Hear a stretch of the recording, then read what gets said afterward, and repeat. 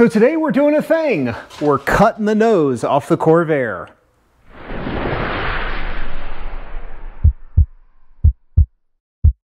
Good morning, Auto Anatomy family. Today we're back working on the Corvair, and on the last video you saw that we replaced the front corner and had a little bit more rust repair to do because unfortunately this whole section here has been bashed in, and while I think it can probably be fixed, I think it's probably just better to go ahead and replace this whole nose because it's pretty lacy through here. As you can see down in here, this is all rusted out, and it's just, there's a lot of work that needs to be done to this. Can it be saved? Absolutely. But if we can find an entire nose piece, I think that would be just a whole lot easier to knock out at once. Plus we've got this hole that needs some love. We've got wheel arches that need to be replaced on both sides. And today we're knocking out all of the rust on the front end, except for that little spot there. So I've got a ton of work to do. Mostly I just want to get this thing back on the road and enjoy driving it. The weather's starting to get a little bit cooler here in South Carolina, and there's some little mountain roads that I want to go blast up and down. So I think the best place to start is actually going ahead and doing this corner down here. Rather than cutting out the front section, if I put this corner in place, if I replace this corner, I at least know that I've got like a solid reference across the front. Whereas if I did this, you know, I could go ahead and cut all of this off. This might get slightly off just in the course of fitting things, which is just going to exacerbate any gaps and problems by the time it gets over here. So I think as long as I've got a solid reference here with the nose piece, it makes the most sense to do this piece first, and then once the corners are solid, then do the nose piece. And we've got a top secret Corvair only yard that we're going to be going to cut out some new wheel arches and a new front nose for the car. Let's get started.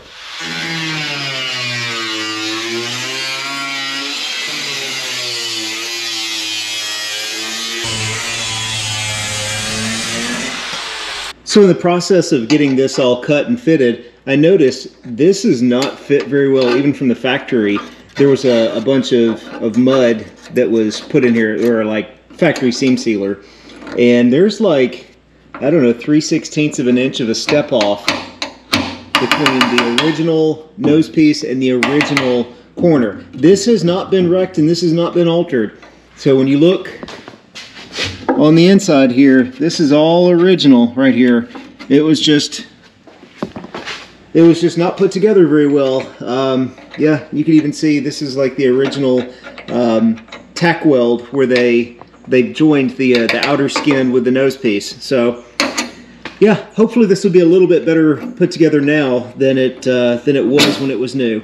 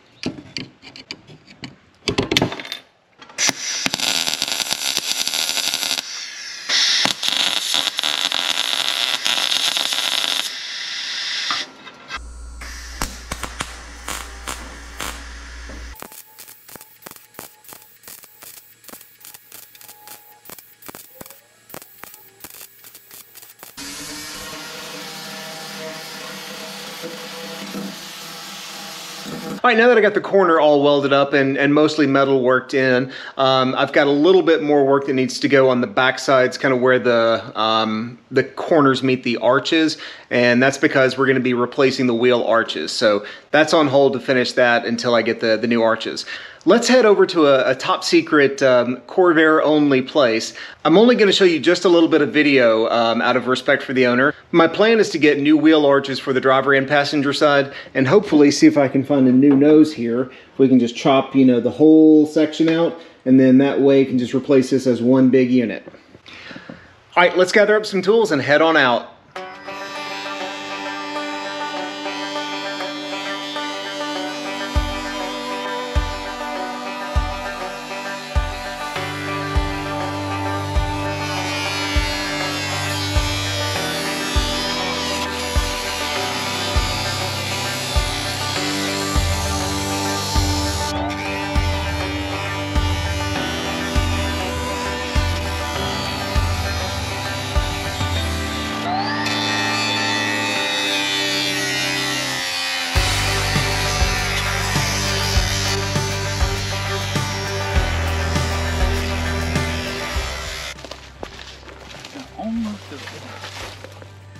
I was looking for this line right here.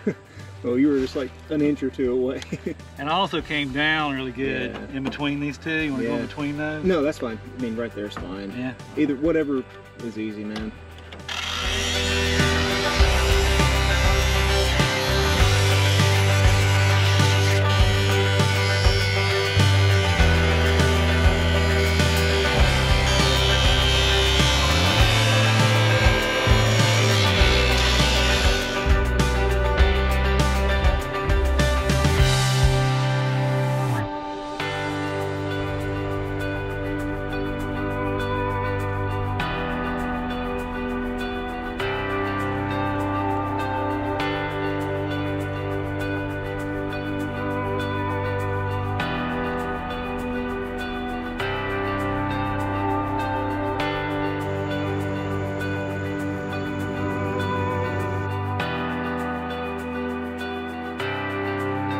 So we're back from the Corvair place, and you can see I got some wheel arches that even happen to be the right color, so I think that's pretty cool. I went ahead and picked up a couple of new headlight buckets because, you know, all of the bolts and everything were rusted out, and I could probably, you know, drill these out and tap them, but he had a couple of perfect buckets sitting there. And then we got a nose section off of one. It's got some damage here that that needs to get worked on. But this would be a really good start. But then I got a call from a buddy of mine that had an entire nose section that is all the way complete. I mean, it's got, you know, some tiny little dents and things like that in it, but nothing major. It is from a 66 to 69, so I'm going to fill, you know, these three little spots here. But this is absolutely complete. So I think I'm going to use this nose rather than the yellow nose, just because it's a little bit more complete. And I think the first thing to do is, oh gosh, I need to get the structural supports out of this one. So this bottom half is two panels thick. So there's this inner skin, and then there's the outer skin of the body itself. There's like a bazillion spot welds all the way down here, and then there's the structure for the hood latch, and then the frame horns, all of that. So all of that has to come out in order to get this panel off, so that I can now put it onto this, which means all of these spot welds have to come off. So I've got a lot of work to do to try and get this front end ready to slide the new piece on. So I'm actually sitting here wondering, like, since I don't care about this outer skin and I don't care about the inner skin on the new piece, why can't I just figure out where, like, the braces line up and then cut this out and then just grind this down rather than having to drill out all of those spot welds. And then I can do the same thing but on the inside of the new panel. So I preserve the structure from this panel and the skin from the new panel. That feels like that'd be a whole lot easier than trying to drill out, you know, 200 spot welds. Huh, let me think on that a little bit.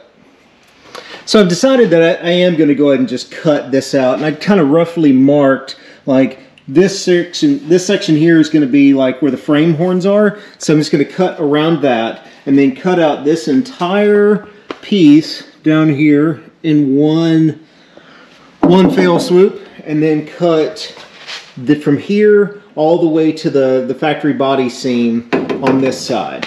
And then on the inside here, the hood latch mount is spot welded. This is 2 pieces, and it looks like there are just spot welds here along the way. Looking at the new piece, you can see it's just got 4 spot welds. So I think as long as I just drill these spot welds off, this part can stay with the new piece, and then this part will stay with the old structure that I don't care about. So that way I don't have to try and drill out these spot welds and line everything up. Provided that I get these welds drilled out, these 2 pieces should line up and keep everything in reference. So let's get out the death wheel and start cutting out the front bumper.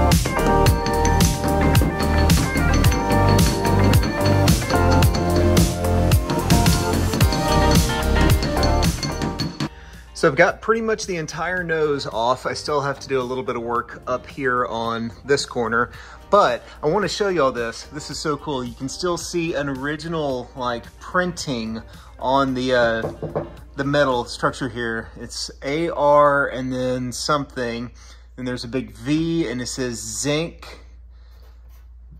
I can't tell what the rest is. 34656-1C0. That's pretty cool. After, 60 years of being covered up, you can still read the original stamping on it. All right, I've got a little bit more dolly work to do on this, and then just grinding it up, making sure it's nice and smooth. Then we'll get to work on cutting out all of the support structure on that one. All right, now that I got the original nose cut off, it's time to start working on the new front piece for it. Coming over to the little stand here, you can see we've got a lot of work to do because this still has some rust. It's not perfect here. But I think the first thing to do is going to be cutting out all of the original support structure. Now on the old nose, we cut off the skin, leaving the support structure in place. On this piece, we're going to do the opposite. We're going to cut out the structure and leave the skin in place. So this is going to be a tricky operation, and I'm not 100% sure that I'm going to do it, or at least be able to do it, but I'm going to give it my best shot. Worst case scenario, I do have another lower piece that I got brand new from Clark's. So worst case, we cut right along this seam and it ends up with just a tiny little bit of a filler right along the bottom edge. So either way, we've got options. I think I'd like to try and use the one piece if I can. I think it'll look better in the long run, but no way to tell until we start cutting it out. So let's get started.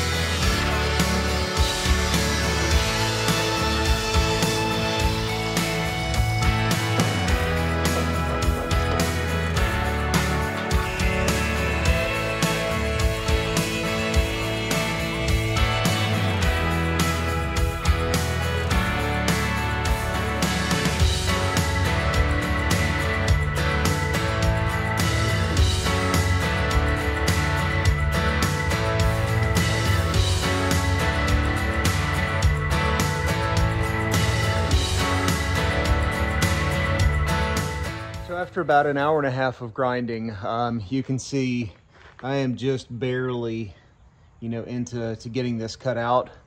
I think I'm probably going to end up just using the bottom half of the new piece that I got from Clark's and splicing it together with this. So basically cutting it across here and then splicing it back together with the other new piece.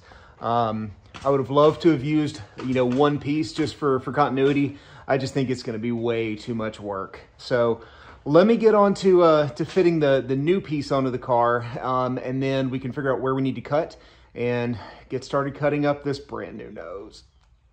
So I picked up an entire new nose from Clark's Corvair before I realized that the center section, that was right here, was all bondoed up because we just had that one section on the bottom, and I thought, okay, this would be the best way to do it. Once I had gotten that nose from my buddy, I thought I would just return this, but looks like I am going to end up keeping it and using it. And now I just have to go on and start fitting this thing. Historically, aftermarket body panels tend to not line up very well compared with OEM, so I'd rather use original stuff if we can. But unfortunately, I think I would just end up destroying that new nose trying to get all the support structure out. So we're gonna go with it this way. Let's hang this thing on and see just kind of how it fits and where we need to tweak and modify, and hopefully we don't have to do any of that, but I'm doubtful.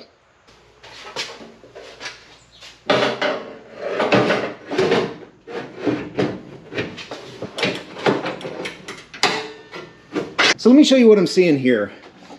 On the inside, things look like they're lining up pretty well. This is matching the curvature of the original support structure. On the driver's side, looks pretty good. Still a little proud, about 1/4 inch. I think there's some little massaging of things that needs to happen. Coming down on the bottom, yeah, we've got maybe an 1/8 of an inch gap. That just needs to be clamped down, and I think that will line up pretty well.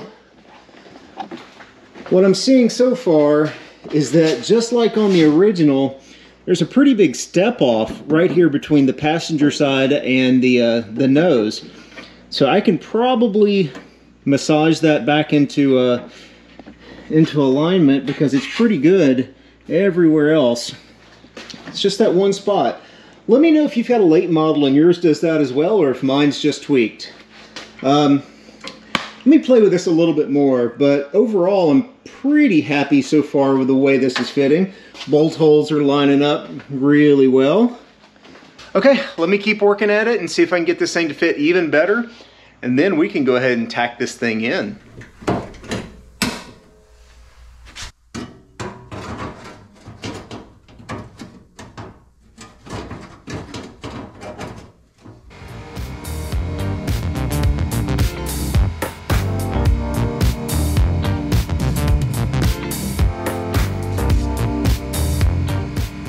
So I've masked off the areas where I'm going to put on some weld-through primer on where the new metal is going to weld onto the body. And I covered up the zinc grip and the ink stamp there because I like it and I like knowing that it's there. And who knows, maybe in 50 or 100 years or whatever, if this car is still around and needs some front-end rust repair done, someone else will get to discover what I did. So let me get some weld-through primer on the bare metal there, and then we can punch some holes for our spot welds, and then finally hang the new nose on and get it welded in place.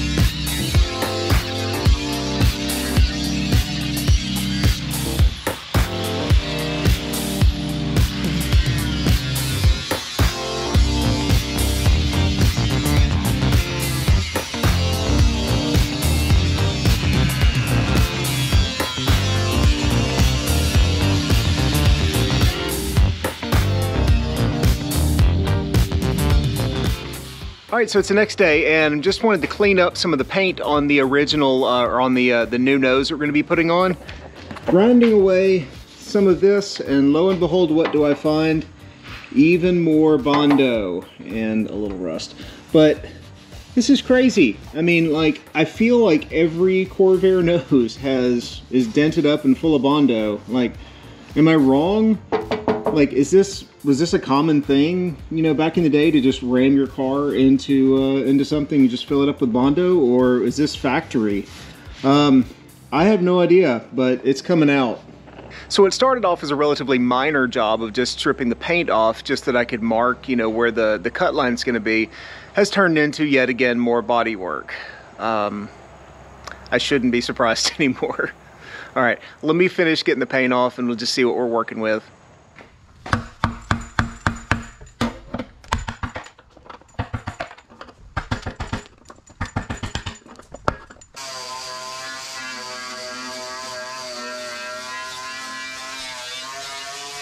So I feel like the theme of this build is doing things that I really didn't want to do. On the hood latch mount, I really wanted to kind of keep that attached to the nose, but unfortunately I think I'm going to have to cut it off in order to get to the panel to knock out some of these dents.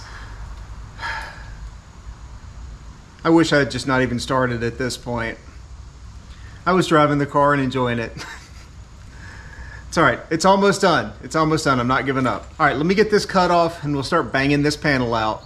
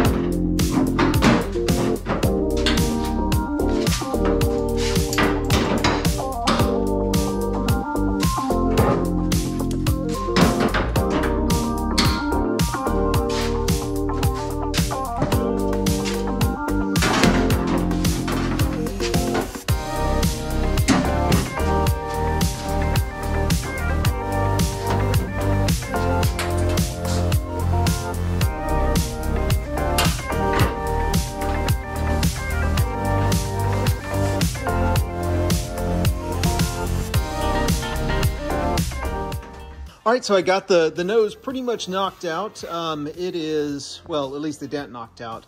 There's still a little bit of metal finishing that needs to happen, like right through here. It's just slightly proud. I can feel it just a little bit with my hand.